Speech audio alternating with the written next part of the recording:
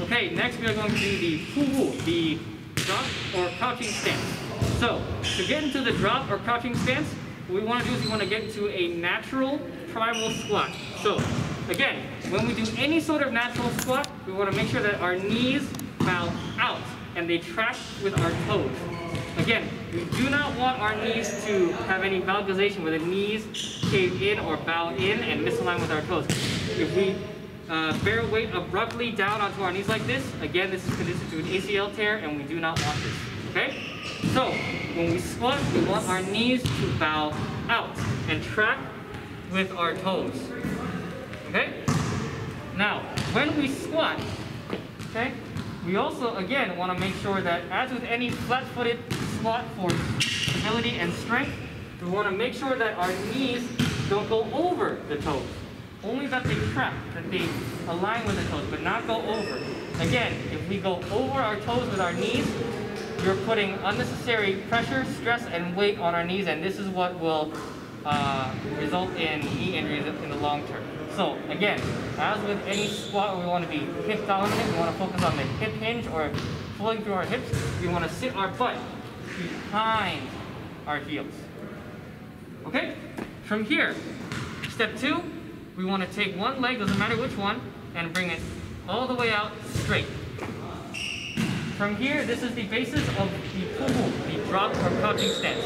We want that straight leg to be completely straight or as straight as possible. If it's bent, this is not correct for form purposes.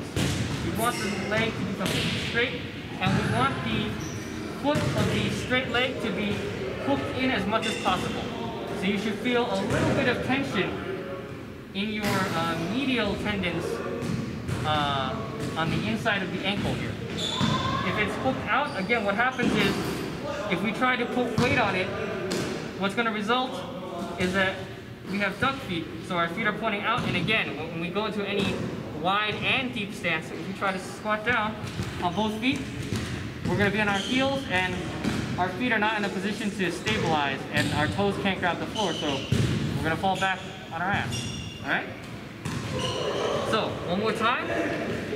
When we squat, make sure that our knees bow out and track with our toes. Sit our butt behind our heels, and bring one leg, doesn't matter which one, completely straight out, and hook the foot in. This is necessary for both our balance as well as application. So, Kyle, can I borrow you? This is necessary for the point of strength for example, let's rotate this way, please. For a sweep, right? Or a takedown, a throw, or I'm taking him down, or any sort of a trip. But we'll get into that later, okay? All right, thank you.